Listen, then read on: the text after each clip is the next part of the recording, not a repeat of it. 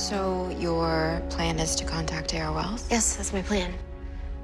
I know in the future you guys never bring in a Wells to help you catch cicadas, so if you want a different result this time... Gotta try something new. All right, well, we need your help catching a metahuman serial killer. Yeah, I have heard of this cicada. I've got a message already from Kind Flash. Unfortunately, I'm otherwise occupied, unable to assist you at this time.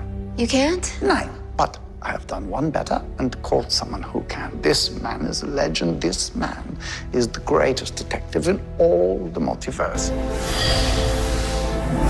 Harrison, Sherlock, Wells, at your service. You're the resident speedster, I presume. How did you? Who favors stepping on his right heel?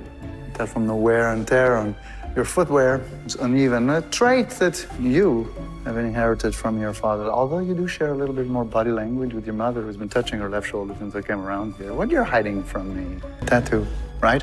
Yes. Perhaps from a former lover? Okay, you know what? I think that this Sherlock has proven himself and that we should start fighting Cicada.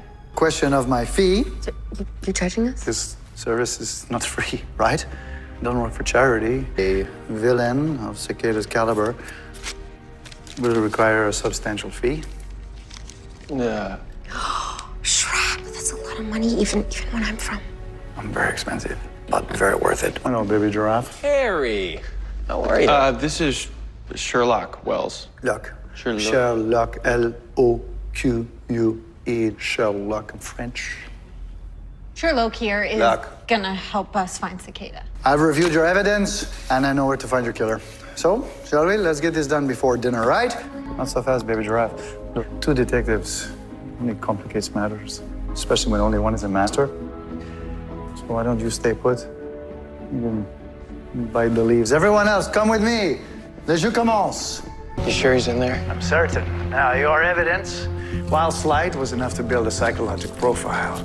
This is a man hiding in the shadows. This is someone who's been pushed to the peripheries of society. And now he sits alone, waiting for the moment to strike.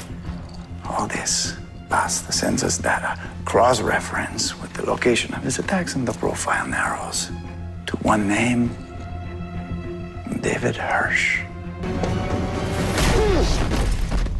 Hirsch isn't Cicada. What? Of course it's him. It's always Hirsch. Every time I capture Cicada, it's always the same man. Wait a minute, you've caught this guy before? 37 times. I've captured 37 cicadas, 37 different Earths, and every time I try to capture him, trail always leads back to that Earth, David Hirsch. So this psychological profile that you created, you just made it up? There's no reason for the cicada of this Earth to be anyone other than David Hirsch. Well, there may be one reason. The timeline. Yeah, since Nora got here, things have changed a bit. How come you not tell me this? How am I expected to operate when you don't give me all the variables? I don't know, but what we can expect is a refund, so. Yeah. Well, that money's long gone. What do you mean it's gone? You spent all that money in one day? Right. On what? My ex-wife, ex-wives, 7 marriages, 5 wives, lots of alimony. That's not the point. The point is simply, this is not my fault. It's your fault. She's to blame. Timeline variance. Tell me, who died? Found him with this.